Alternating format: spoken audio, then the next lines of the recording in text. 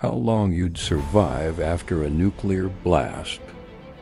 Most people think a nuclear bomb guarantees instant death, but survival depends on where you are when it hits. The first thing you'd see isn't the explosion, it's the flash. If you see it, you still have a chance. You get about 10 seconds before the shockwave reaches you. Drop instantly, cover your head, and stay low. Standing up equals broken bones or worse.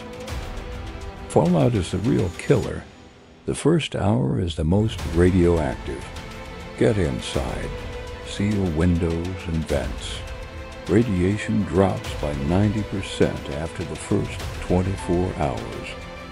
If your building has a basement or interior room, you just increased your survival chances massively.